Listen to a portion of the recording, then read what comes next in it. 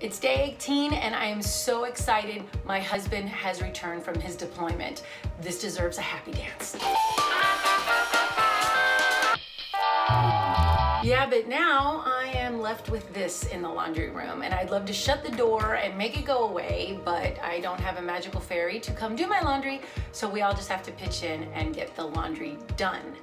Other than times like these, when I have a lot of laundry to do, I like to do laundry a little bit every day during the week. That way I don't have a big giant laundry day to deal with. Take this into consideration when washing uniforms. Don't use detergents that have an optical brightener. This can cause working or combat uniforms to be more visible at night. So you want to try and stay away from products that say bleach alternative or color safe bleach, because those products, those ingredients actually whiten and brighten.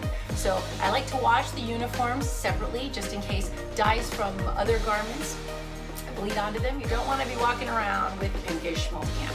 So I fold or I hang them right when they come out of the dryer. For our civilian clothes and our sports uniforms, I also use a little bit of borax and washing soda. I think it really gets them clean. I've noticed there's a direct connection between how my laundry room is decorated and my laundry situation. If you decorate your laundry room, chances are you'll get a handle on your laundry and not let it pile up.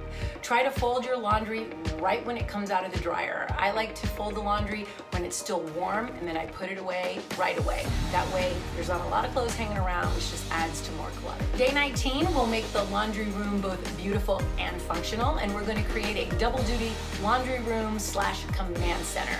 So thank you again for watching. Please take a moment and subscribe to our channel. As always, we appreciate the love, and leave us a comment, like, and share. We will see you tomorrow. Thanks again.